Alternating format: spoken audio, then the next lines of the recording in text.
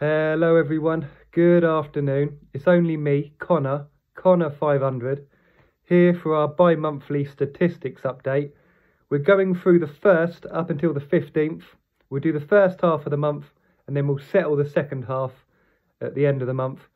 I will say this, I would take any tipster's statistics with a massive pinch of salt, more than a pinch of salt, because they're so easy to manipulate. They easily are. Anyone could have an amazing statistics page just by tipping up market movements and not noticing if they shorten up by the time the video's done. Be very careful. Anyway, total stake for the first half of the month was £10,300. And we've got a total return of £22,090.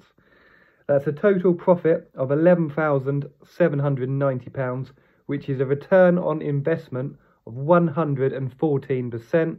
That's the most important thing in the statistics, the return on investment. It really is.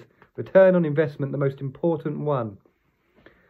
That consists of golf, which is £6,820, and horses, which is £4,970. We'll go through day by day. Like I said, I tried to keep it as fair as possible. I use Sky Bet terms. Occasionally I'll take a little bit worse than Sky. So that means I'm not getting bog on handicaps. And a few other rules. Just so you know, that's where I'm coming from with it. And you can check that. I'm going to go through every single day on the statistics. And if any, because hopefully someone's checking up on me here. I would imagine out of the 1,300 people, one person's got to check up on me. And that's a good thing, because you should check up on your tipster. Take everything with a pinch of salt, honestly, especially in racing.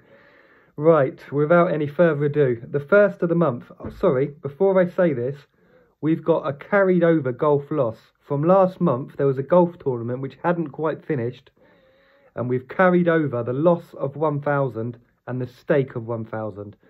Don't forget about it, honestly. I'm an honest man, and I've carried over the golf loss. The way I do it, if the golf goes over 1 month to the next, okay, say if the golf tournament starts and finishes in the same month, I'll calculate it on the starting day. But if a golf tournament starts and then finishes in a different month, I'm going to calculate it on the second month. Does that make sense? Right, the first of this month, we had a stake of 1,000 with a profit of 920. The second, we had a stake of 300 with a profit of 2,240. The third, we had a stake of 1,000 with a profit of 3,430. The fourth, we've got a stake of 500 with a loss of 500. The fifth, we've got no bet for the horses, and we've got golf stake 500, profit of 7,820. The 6th of October, we've got a stake of 300 and profit of 70. Bear in mind, in these profit and losses, I'm not including the returns on top. That's why I'm listing it as a profit or a loss. The 7th of October, a stake of 500, a profit of 1,110. The 8th of October, we've got a stake of 1,000 and a loss of 780. The 9th, we've got a stake of 1,100 and we've got a loss of 930. The 10th, we've got a stake of 500 and a loss of 460. The 11th, we've got a stake of 500 and a profit of 320. The 12th, we've got a stake of 500 and a loss of 360. The 13th, we've got a stake of 500 and a loss of 250. The 14th, 500 staked and a profit of 260. And the 15th was a stake of 500 and a loss of 100. Like I always say, be careful, take everything with a pinch of salt. Whether that's my tips, whether that's any tipster in the world, always take it with a pinch of salt.